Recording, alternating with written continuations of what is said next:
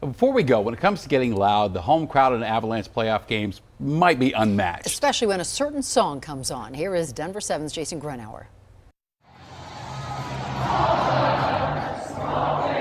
Nothing like a good sing-along to get the people going.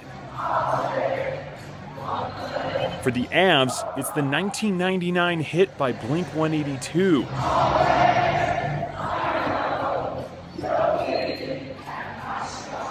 All the Small Things has become an unofficial Avalanche anthem, courtesy of fans singing along and videos circulating social media.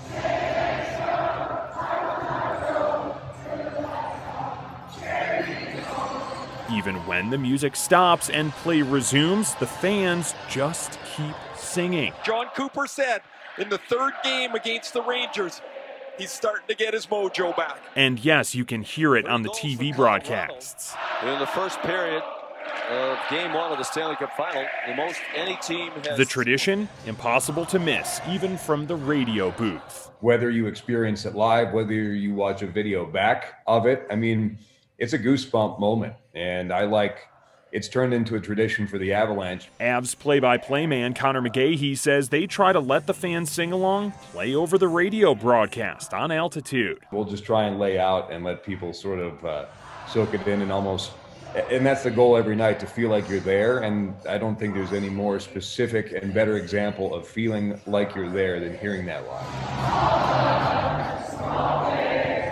Blink-182 band member Mark Hoppus even called the tradition amazing on Twitter. He introduced the song on the Jumbotron during Game 1 of the finals. So, backed by their chorus of fans and their late 90s anthem, now it's just time for the Avs to turn the lights off on the Lightning and carry the cup home. I'm Jason Gruenauer, Denver 7.